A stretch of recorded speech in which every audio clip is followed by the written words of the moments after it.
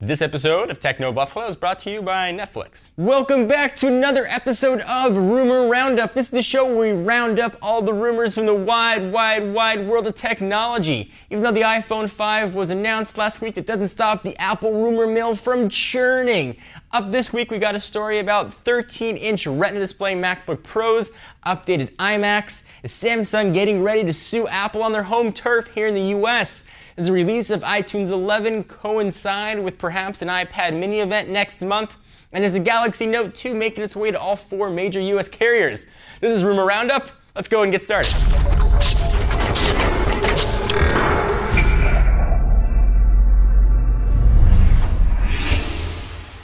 So the ink has barely dried on the ruling of the Samsung and Apple court case. Samsung being forced to pay over $1 billion. We'll see how that shakes up though once all the appeals are done. But Samsung definitely is going to have to get their checkbook ready. They also appear ready to sue Apple for the iPhone 5.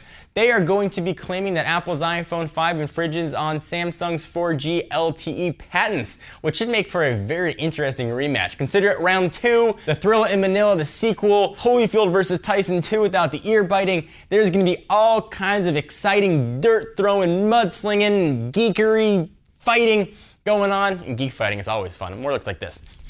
Samsung presumably will be seeking equal or more than what they had to pay out in the first round. Apple appears to know that they may be guilty, and already are rumors that there's been talks of a pre-settlement coming into play. But I doubt Samsung's in the mood to play nice, especially after they just got a little slap around. So one of the hottest phones coming this year is the Galaxy Note 2. We saw it at IFA, and supposedly it's going to be making its way to all 4 US carriers. Yeah. The Galaxy Note 1 was initially carried by AT&T.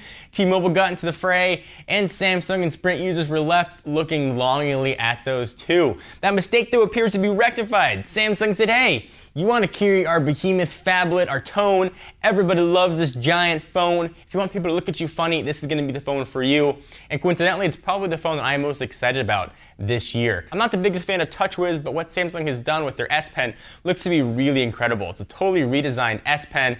It's got some cool features where you can take the pen, hover over certain videos, and it'll start playing. You can scrub through. And I'm happy that Sprint, Verizon, AT&T, and T-Mobile can get in on that action, and it will be LTE for all carriers except T-Mobile. They don't have an LTE network live yet. Sprint has a little baby LTE network they're hoping to turn to an adolescent sometime in 2013. Of course, Verizon and AT&T have pretty robust LTE networks in development and deployed already. So hopefully everyone will get some phablet action. So if you've been envious of your friend's Retina display 15-inch MacBook Pro and wish you could have that same high-resolution awesomeness in a smaller 13-inch package, well, your wish looks like it's ready to come true.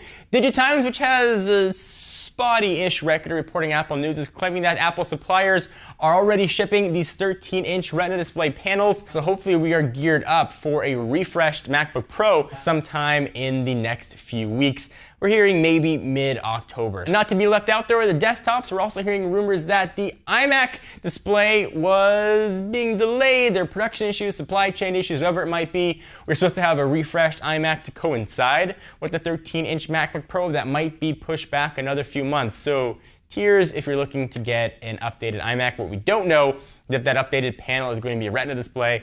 I'd assume though on a 27-inch panel that would be super expensive. Unless people want to pay Mac Pro prices for an iMac, I wouldn't look for that to be any sort of Retina display. Although we should have maybe an increased resolution, but not awesome Retina-ness. So I want to take a quick break to thank our friends, sponsors, and overall awesome peeps ads. Netflix. You know them, you love them, you watch movies from them.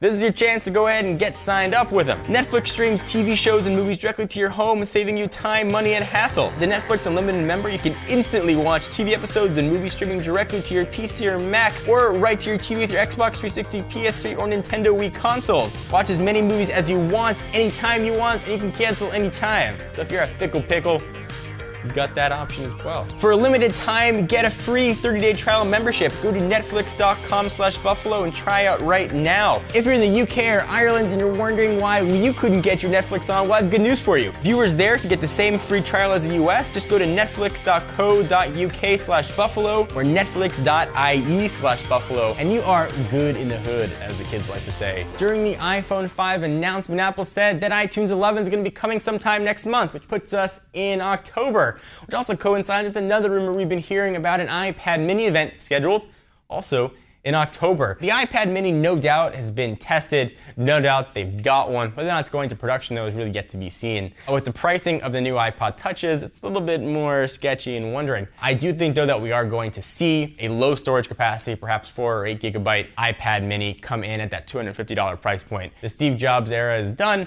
and I think that this makes sense for a business standpoint and from a market saturation standpoint. Profit margins will probably be much smaller on this tablet, but Apple's making most of their money on the ecosystem anyway. More tablets in more hands mean more people buying apps, more people buying movies, more people playing games. Everything that Apple sells you, that's another way for them to do it. You guys excited about the iPad mini? Honestly, I can care less about it. I mean, it'd be neat to have, but I'd still probably use my good old-fashioned regular iPad for when I travel. I like that bigger screen. My eyes are getting bad, probably from staring at screens all the time. I need like a 15-inch tablet. I need like a big screen TV that I can just carry on my shoulder like an old school boombox. That'd be cool. Thank you guys for watching another episode of Rumor Roundup. Be sure to check us out at technobuffalo.com for the latest tech news, reviews, and opinions. I'm your host, John Rettinger. I'll see you guys next week.